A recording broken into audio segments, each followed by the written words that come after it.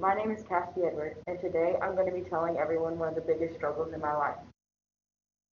I'm sure everyone here at one time in their life has wanted to please someone, whether that be playing a sport because your parents wanted you to, or going to a college because your friend said it was the right choice. Throughout my life, I've spent most of my time doing things others wanted me to do without thinking, is this what's best for me? Whether it was playing softball in high school, going into the nursing program at ECU, or trying to get my degree in elementary education, these were all things people wanted for me without considering, is this something I want for myself?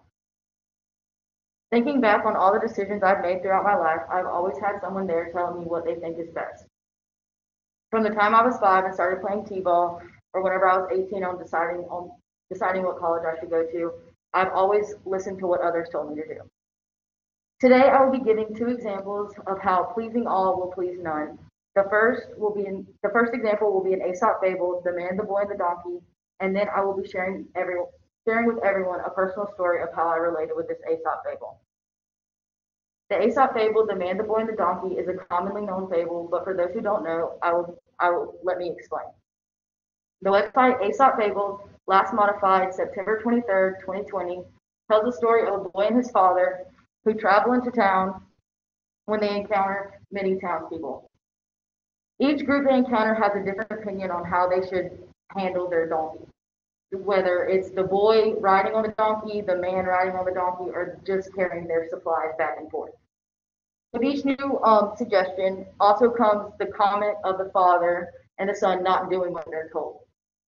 Finally, the father and the boy end up killing their donkey because of the suggestions of the townspeople that they follow. They end up carrying the donkey on their backs instead of just doing what they wanted to do, and end up slipping and falling off a cliff, losing everything that they had, came to town for, and killing the donkey ultimately. This happened due to the final advice of the townspeople. That was their last suggestion, which causes them to lose everything, and the moral of this story is to please all, you will please none. This fable is relatable in my life because I've often listened to what others think without thinking, is this what's best for me? From the time I was young, all I ever wanted to do was please the people around me. When I started college at ECU, I really had no idea what I wanted to do. My father suggested nursing, so I did nursing, even though I didn't think that was what was best for me.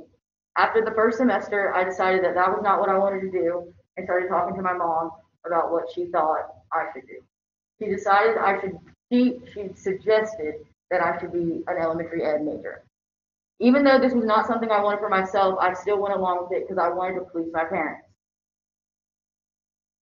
After being at ECU for about 2 years, I decided pleasing my parents was getting me nowhere, and decided for myself that I was going to transfer to Sand Hills and pursue a career path I wanted. In conclusion, trying to please everyone in your life will get you nowhere. In the Aesop fable, The Man, the Boy, and the Donkey lost everything. In my life, trying to please my parents, I lost 2 years where I could have been doing something I actually enjoyed. Ultimately, pleasing all, you will please none.